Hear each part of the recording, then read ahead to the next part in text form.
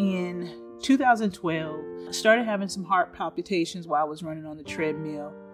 For the next 9 years, I was in and out of the emergency room from having a heart attack, having a TIA, and still not having a doctor to know these signs and to know something is going on and more questions should be asked or more tests should be done, and none of that was done. You know, to have a clear diagnosis and going so long without having that, you know, just being a mystery and kind of blaming myself.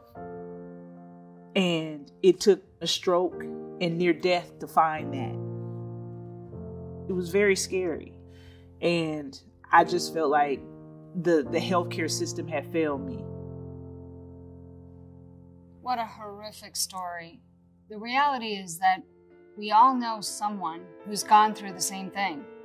Cardiovascular disease is a leading cause of death and disability in the world. Shockingly, 80% of premature heart disease and strokes are preventable. I want to talk about and get people talking about cardiovascular disease.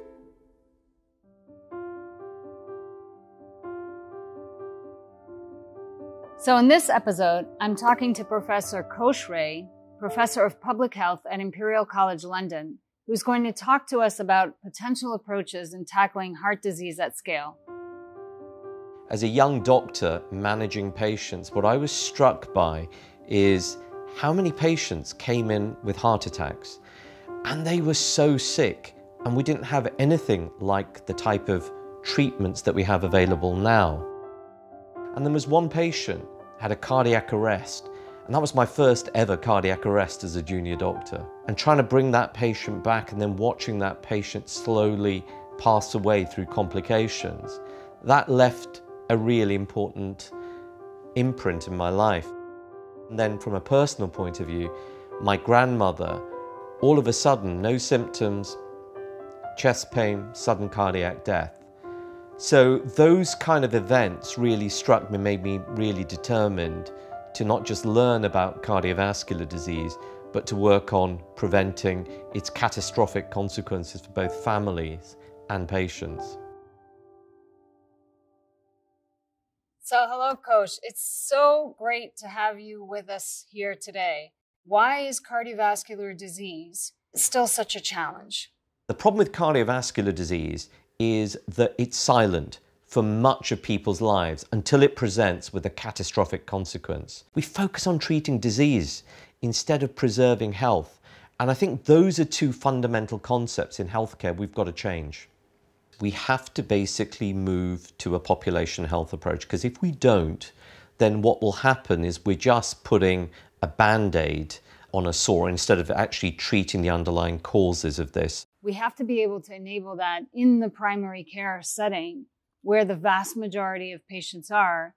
Absolutely. I mean, if you look at, for example, the vaccine rollout for COVID, where was that delivered? Okay, some of it was in hospitals, but primary care, GPs are in the community.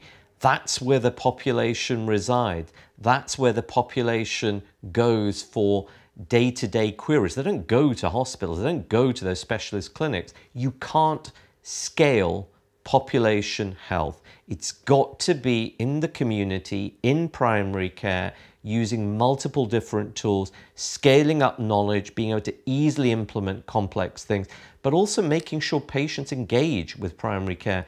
How do we start to bring those pieces together so that we can actually have a much more significant impact on cardiovascular disease treatment? We have to redesign something. This is a bit like you want to redesign the aeroplane, but you're going to have to do it while it's still flying. You don't have the luxury of grounding it. And there's no one system or solution that's going to fit all or each healthcare situation around the world.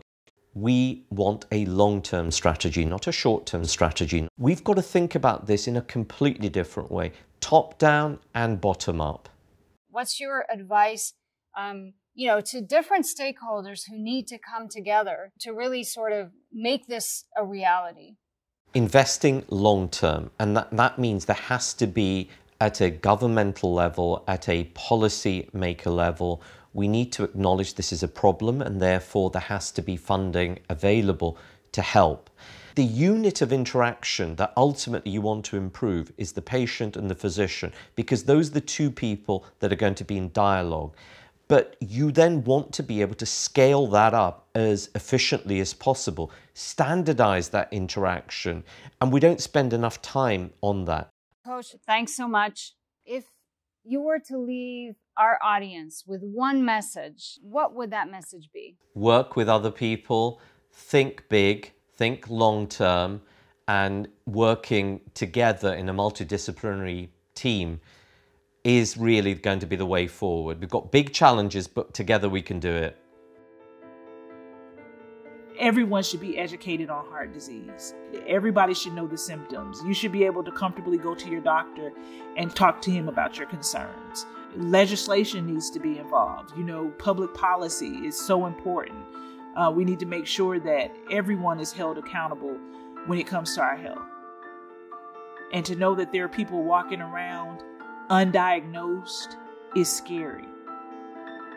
Because we know weight causes hypertension, diabetes, all these different things that they don't talk to you about. I do believe that there should be, just like you get your mammogram every year, I now get my LDLs checked every 6 months. I go to my cardiologist every 6 months, and they ask me, has anything changed? I'm not ashamed that this happened to me.